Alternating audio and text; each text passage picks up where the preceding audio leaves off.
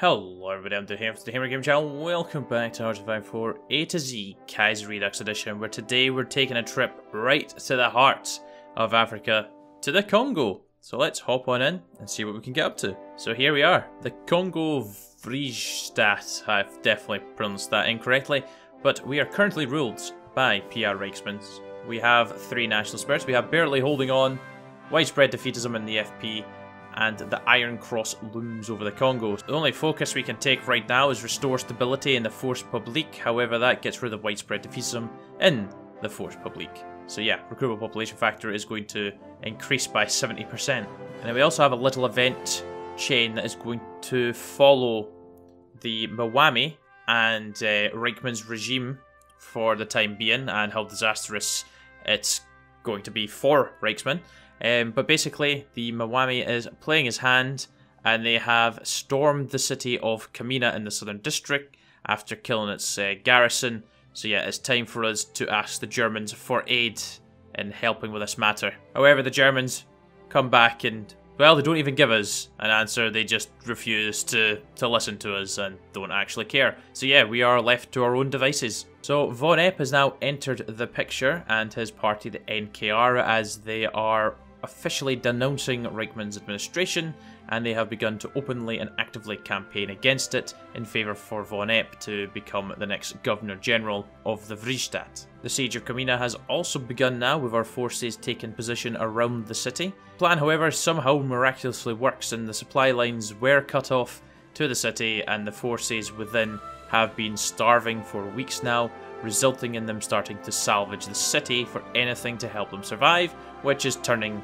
the people within against their occupation. And our forces have decided to charge at the disorganised lines, and our loyal troops of the Force Publique have crumbled the immorally broken natives and have forced them to retreat from the city. So even though we're victorious, the city of Kamina is now going to have to go through a long period of reconstruction, as the city has been completely devastated by this event.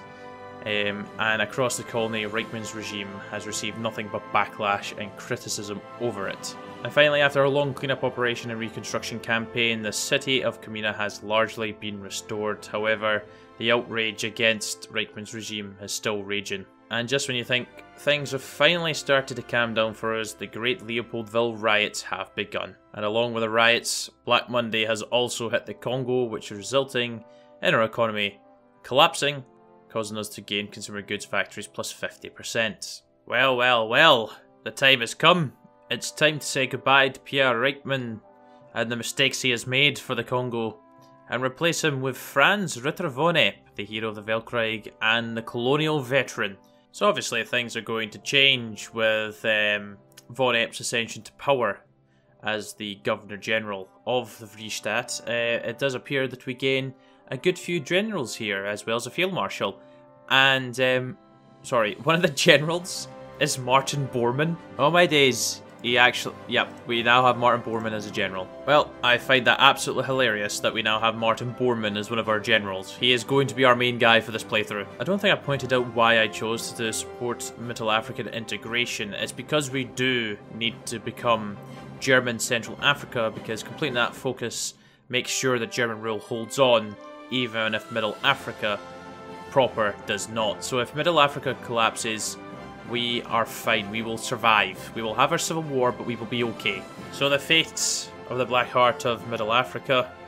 We have a choice here. We could keep the status quo. We could become German Central Africa, like we need to, or we can, you know, be totally integrated into Middle Africa. Why you choose the third option, I'll never know, but I'm going for the second because we need to choose that one. Well, the Mwami has appeared back after obviously the confrontation in Kamina at the start of the game. He has declared his outrage at the letter that we sent him, stripping him of his titles. So yes, looks like things are going to kick off again, and we are now marching on Bunkiya, which is the city he's holed up in, which is just down here in a demilitarized zone. Oh, of course, he's fled once again. So he's realized that his position in Bunkiya was indefensible, and he has retreated to the old fortress at Munema. So yes, we will offer him one last chance to surrender, or we're storming the fortress. And the final assault on Bunkeya has occurred, and the Mwami is no longer a problem for us. The demilitarized zone is no more. Oh my days, the Second Weltkrieg kicked off in September of 38, thanks to Bologna of all places. Cool. Well, I guess we'll just get called into that then. Wait, what? Middle Africa just called us into the Bush War? Right. Surely peace is going to be upon us very soon. Goring has popped up, and there we go. There's the Civil War. We will stand by the Germans in EP.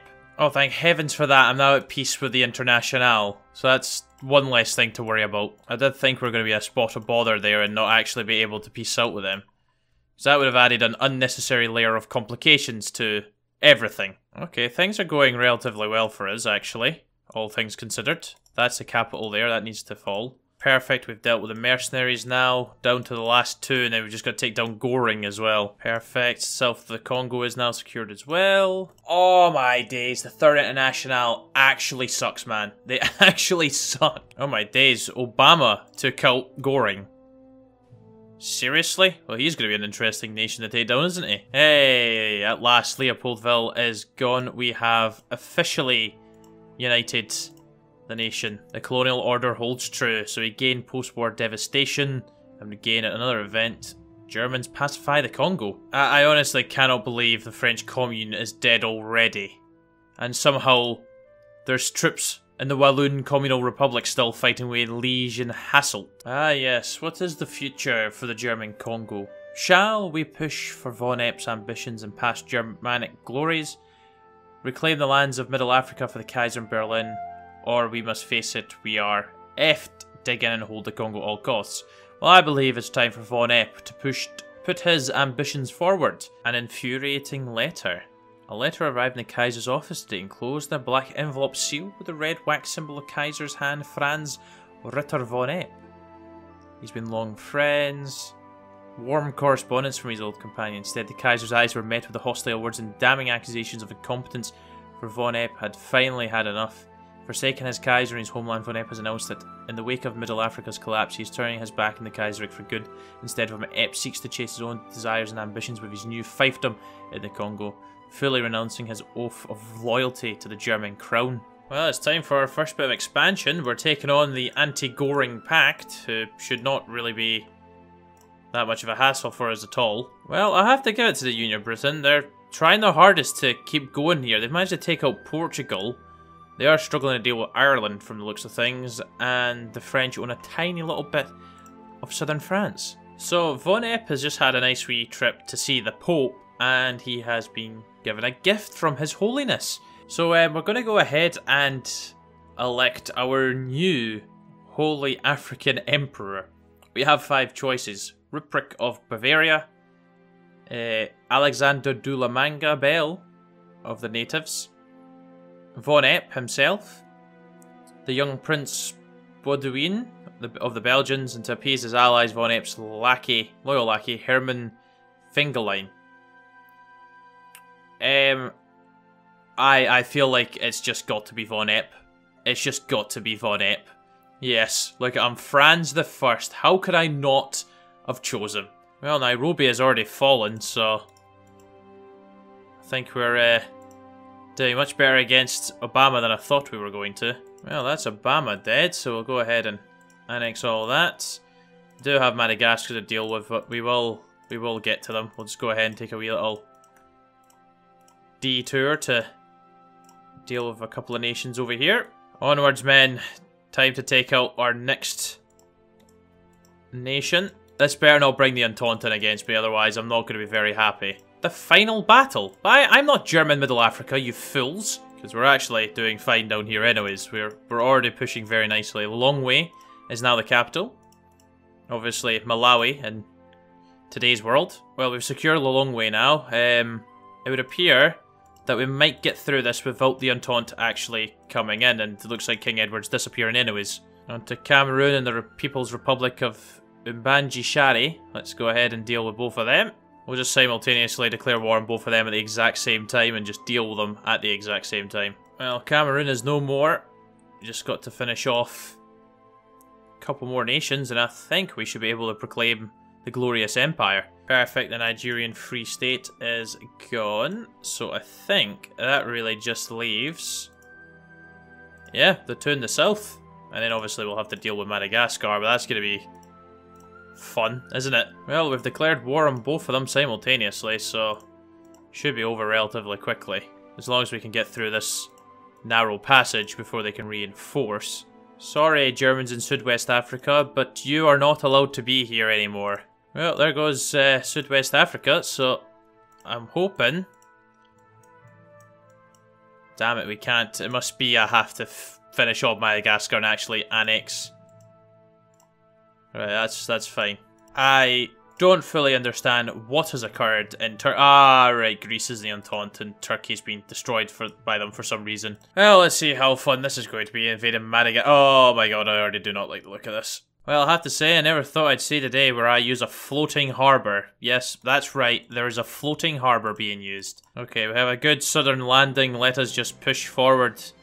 The floating harbour will keep us afloat, ironically. Okay, we are slowly but surely pushing up the island now, which is good.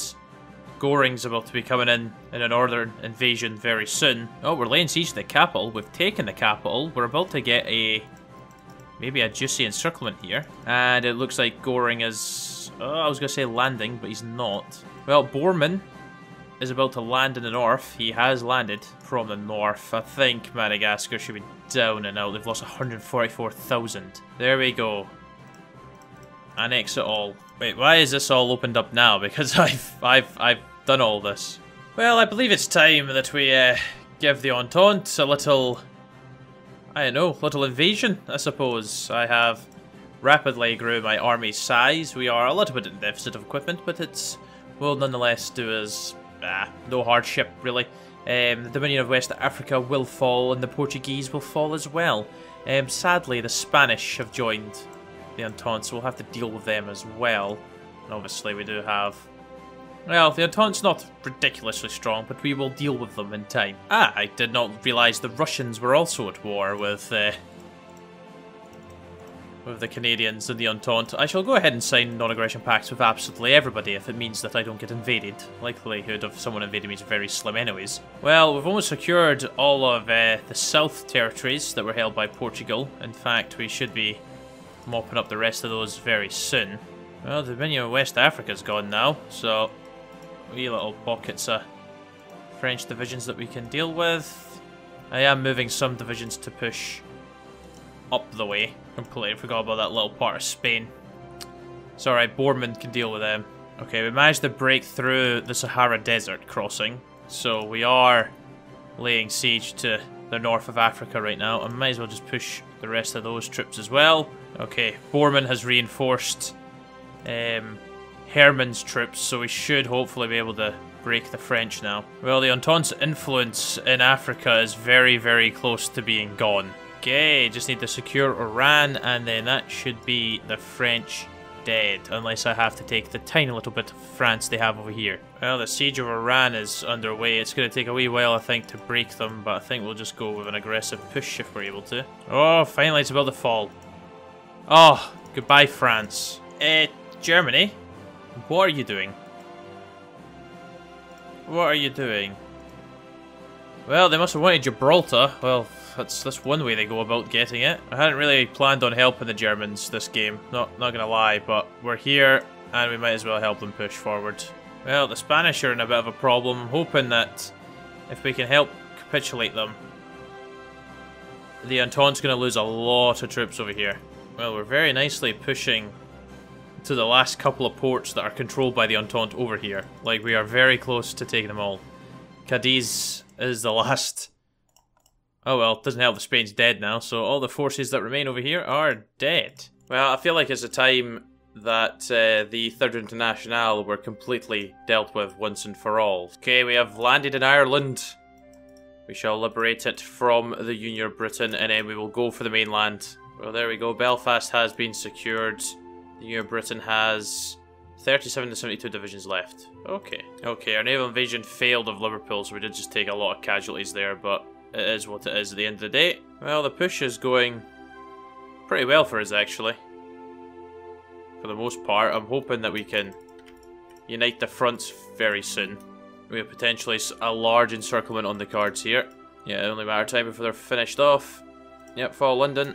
There we go, the year Britain is no more. Well, I have to say, I think that's where I'm going to leave this episode. I'm not going to try and take down America and Canada. That's going to be more pain than it's actually worth. We have secured our position in Africa. We've got, basically, I'd say maybe 2/3 of the continent. We also obviously have South Africa as a puppet now.